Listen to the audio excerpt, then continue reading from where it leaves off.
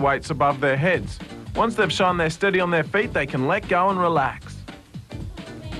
Hey, what do you guys do? Attached to a barbell. Cool. Women's weightlifting makes its debut at this year's Olympics. So Ben chalked up and had a chat to one of Australia's best women weightlifters.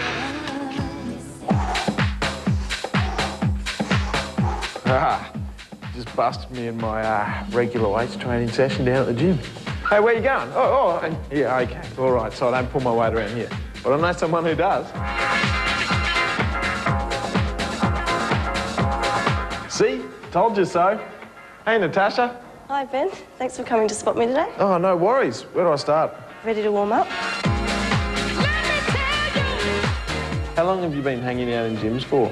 Basically, for about the last 10 or 11 years, I've been hanging out in gyms. So you're a gym junkie? Yeah, you could say that. Were you always good at sport? At school, I used to make the B teams, like maybe centre in the netball B team or pitcher in the softball B team. I used to play tennis and a few other things, but I was never, like, fantastic at anything. Are you headed for the Olympics this year?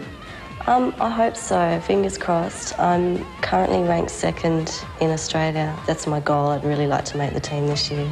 And how much do you usually lift? My best snatch is 80 kilos and my best clean and jerk's 102.5 kilos. Okay, Ben, so there's 2 lifts that we do in the Olympics. One is a snatch.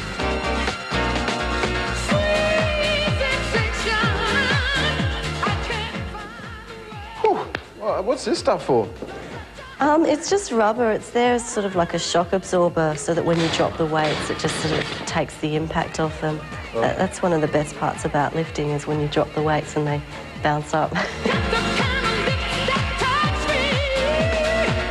Well, the other lift is the clean and jerk.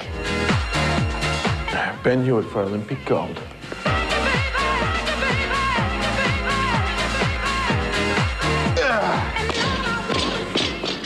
In the bag.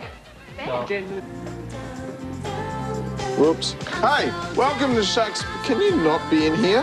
We're trying to do Shaq Sports. Anyway, I was going to say, Natasha's doing fantastic for someone who's only been lifting weights for 2 years. And what I was going to tell you guys is watch out for the women, the Chinese women at the Olympics. They are leading the world in sport. But then again, you never know, maybe the Aussies will change things. What do you reckon? Hey, I reckon it's time to have a look at a pet tip.